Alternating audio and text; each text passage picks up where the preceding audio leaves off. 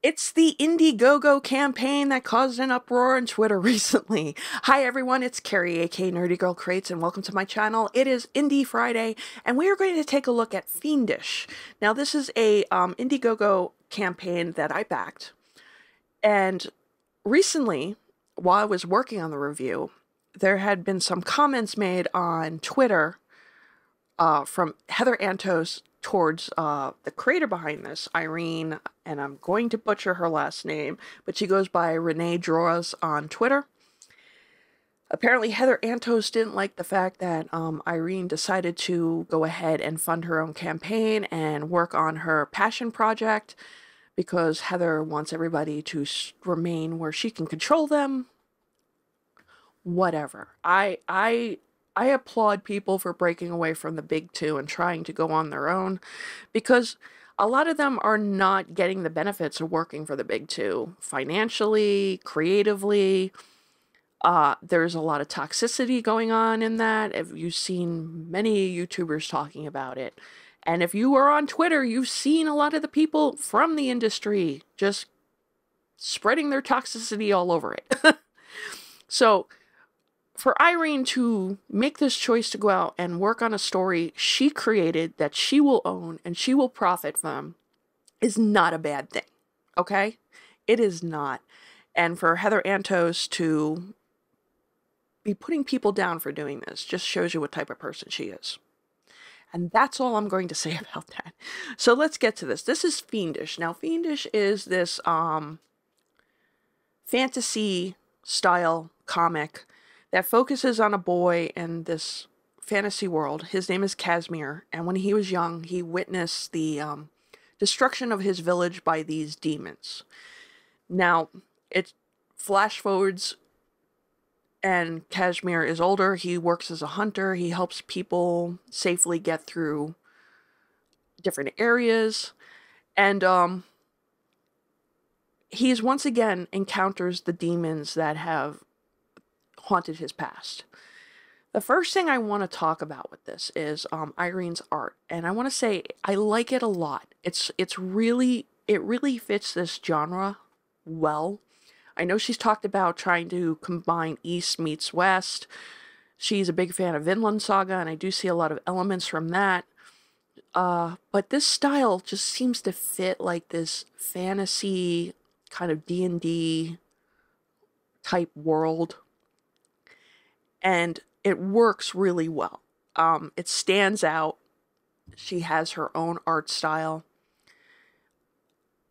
It's really nice. And the other thing I like is the use of colors. They use a lot of matted colors, a lot of violet, reds, blues, and greens, kind of like to paint this darker environment without having to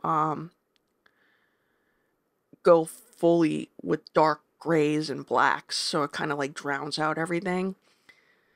But it does really well in emphasizing the atmosphere of this world Kazmir lives in. It's very dangerous.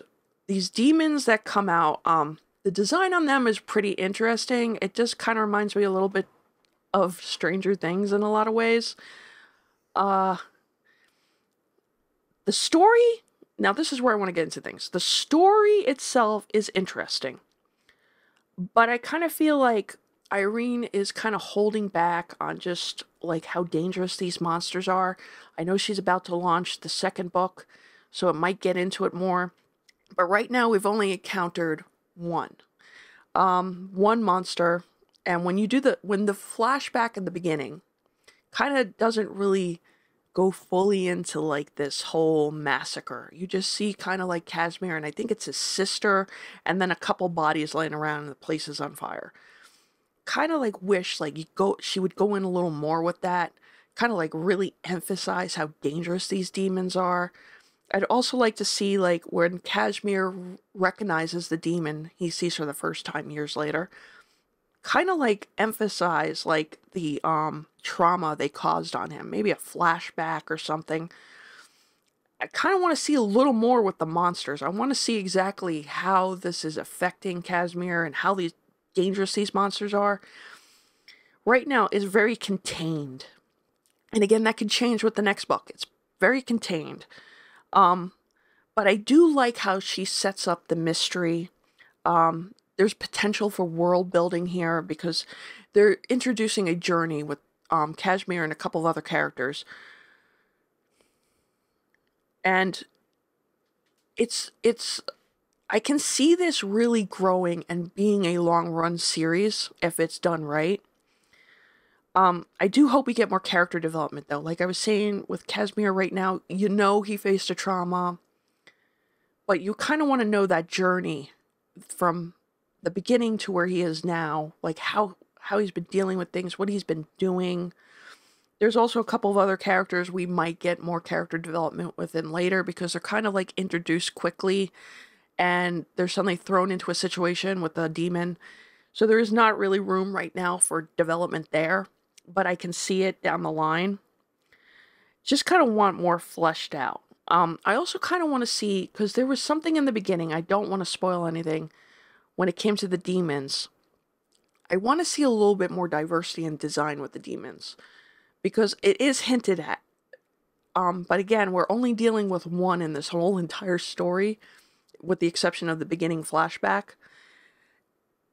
It would be great to see, again, like, really emphasize, like, the danger, kind of show Kazmir what he's, you know, has he been preparing for this? Was he expecting them to come back?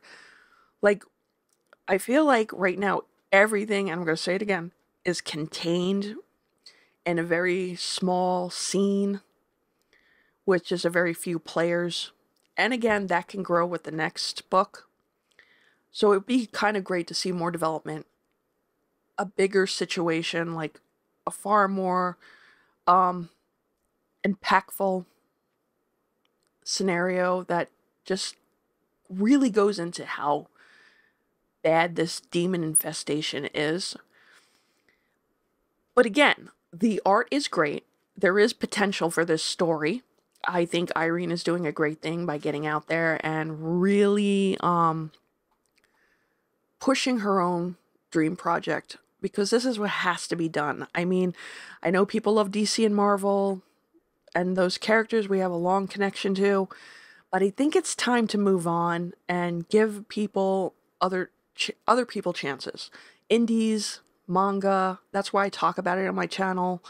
I'm a big advocate for these creators going independent and pushing their own ideas and giving people quality stories and art that's not being, how can I say it, being restricted by a corporation. Because there's more freedom in independent work. There's more freedom for stories, there's more freedom for characters. You're not being lectured on what you can and cannot do with a story or a character because you own it and you're working on it. And I want more of that. I do. And that's why I don't like when people come online and bash people for wanting to do this. And again, I'd say back indie creators. Read manga because they are, from what I understand, independent as well. But this is Fiendish. I think it's got potential. I am going to probably back the next book when it comes out right now, and I'll put the link down below. You can sign up for the email notification when it does become available. But again, if you like something like D&D, kind of like that fantasy Lord of the Rings type thing, but with a little bit more blood and guts, I would recommend Fiendish. It has potential. Again, she's new to this on her own, so she probably has time to kind of really flesh this out as she goes along. So yes, Fiendish, let me know. Have you backed it? Have you read it? Or do you recommend anything else? Go ahead, comment down below. Do not forget to like, share, and subscribe. And I will see you in the next video. Bye.